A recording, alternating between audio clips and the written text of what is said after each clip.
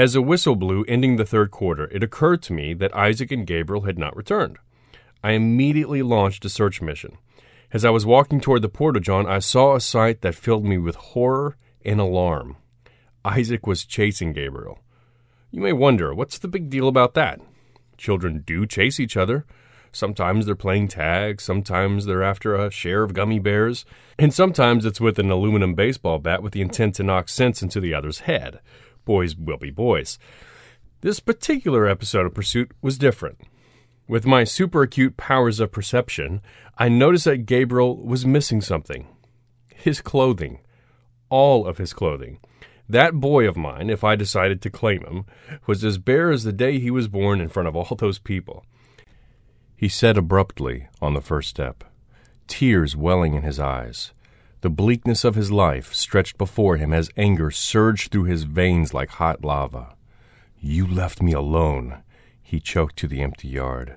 "I don't want to do this," he whispered, feeling so small, adrift, and unhappy. His thoughts wandered to his kids again, and an overwhelming feeling of helplessness surrounded him. Felt good and all washed clean of sin for the first time I'd ever felt so in my life, and I knowed I could pray now. But I didn't do it straight off, but laid the paper down and sat there thinking how good it was all this happened so, and how near I came to being lost and going to hell, and went on thinking, and got to thinking over our trip down the river, and I see Jim before me all the time, in the day and in the night time, sometimes moonlight, sometimes storms, and we are floating along, talking and singing and laughing. But at some point in time, cable television managed to convince me I might like to flip a house. As if I had the first idea.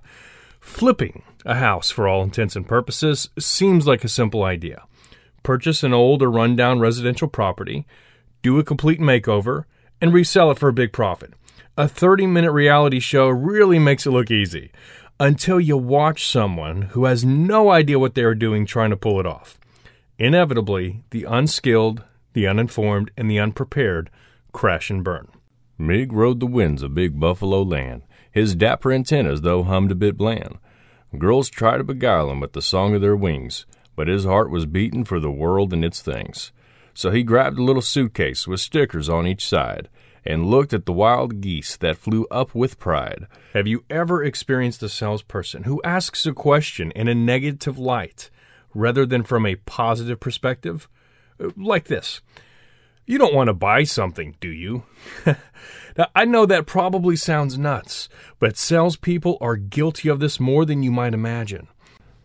"Daddy, I'm scared," Samantha said as she looked up at her father. Alan Anderson stared at the television with wide eyes. A reporter on CNN was talking on the phone to a news anchor, and on the screen there was a line of bold text. "Daddy?" asked the 5-year-old in a tiny voice. Alan held his gaze on the television. "I have to hear this. This news is important," he told himself. "Daddy," her words tugged at him. "Daddy," her insistence pulled him back to inside his living room. "What is it, honey?"